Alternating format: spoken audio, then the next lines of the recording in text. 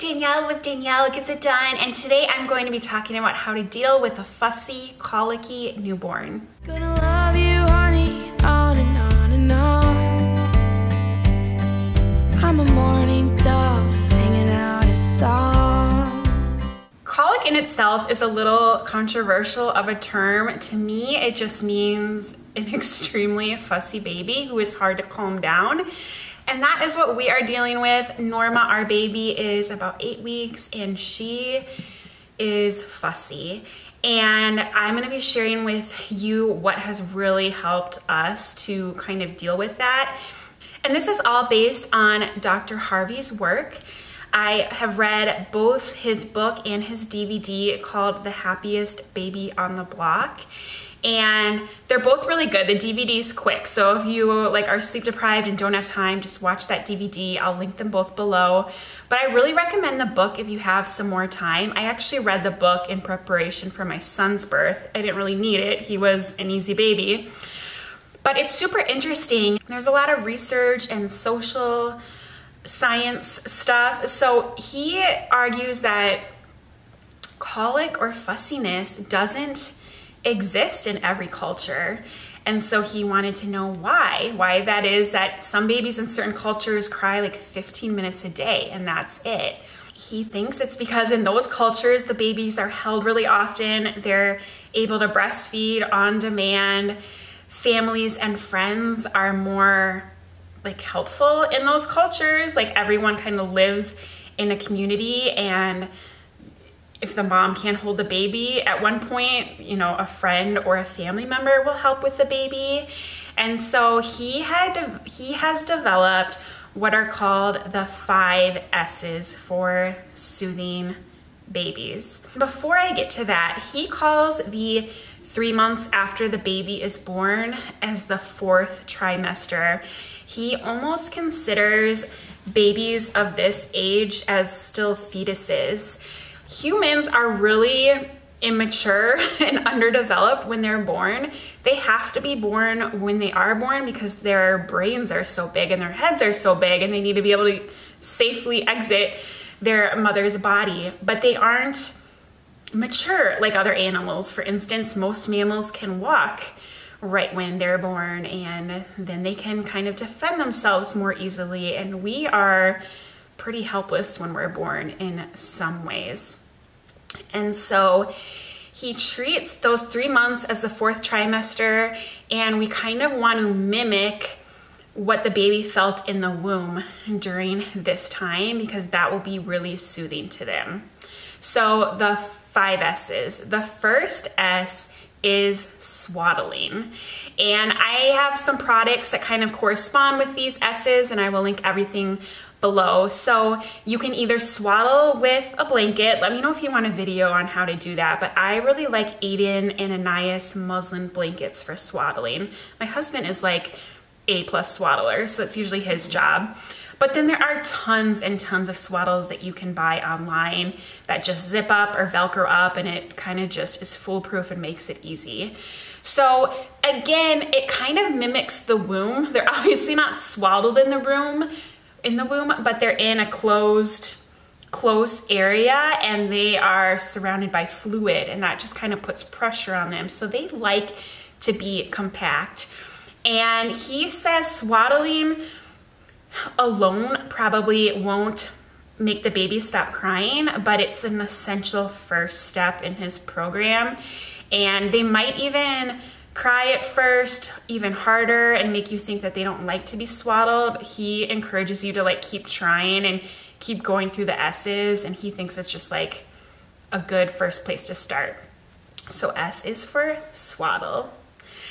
The second S is for side laying. I actually forgot all about this S until I rewatched the DVD for this video, and the side laying has really helped Norma since we implemented it. So while she's swaddled, you lay the baby on their side or on their stomach, and something about this kind of triggers a calmness in them. He calls these things almost like a reflux, it will just calm the baby. I'm not really sure how this corresponds to mimicking the womb, the side laying, but something happens. I don't know. It's magic. You should try it. The third S is swinging or jiggling. Babies like to move, and this does make sense easily because when the baby is in our stomach, we are moving throughout the day. They're just used to that constant or semi-constant rocking, and so they love swings. Unfortunately, the rock and play was just recalled, but I will link the swing we have below. And even like you, obviously, moms are always bouncing their babies. Another thing with moving is baby wearing can be so helpful. It is for me.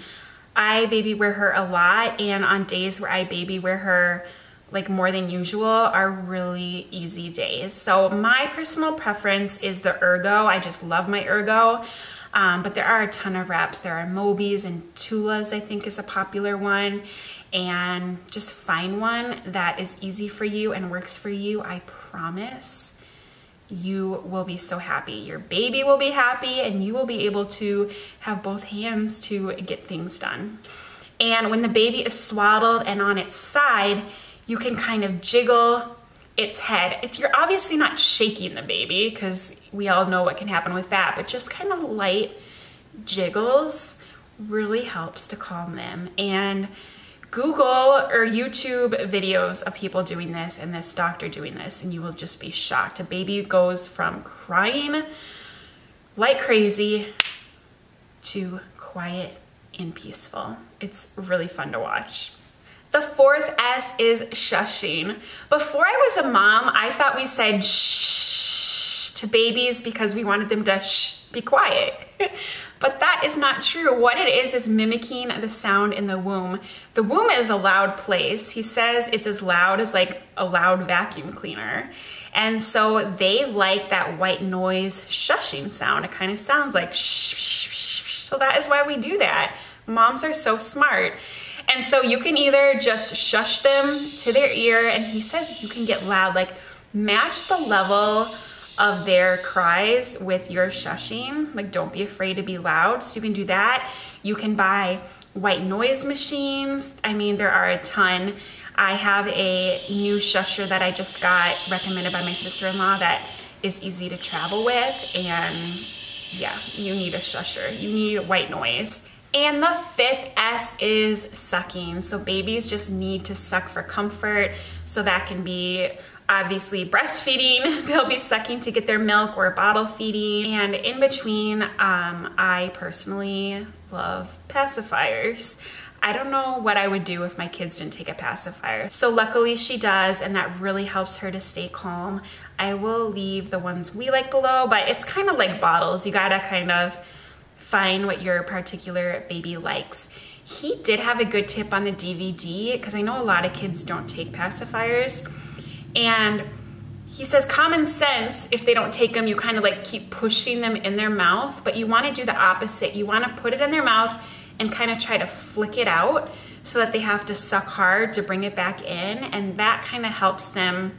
I don't know if it's like building the muscle to take the pacifier, but I had never heard that tip before. So try that out maybe if your child doesn't take a pacifier.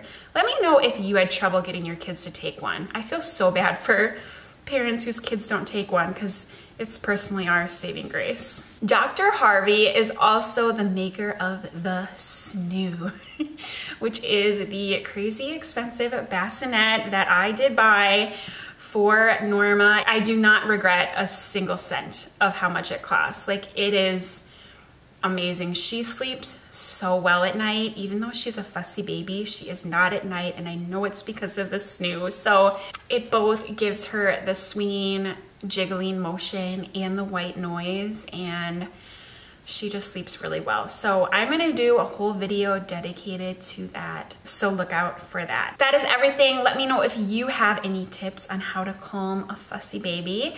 We can all share below. I hope you have a wonderful day, and whatever your plans are, I hope you get them done. Bye, guys. Ooh.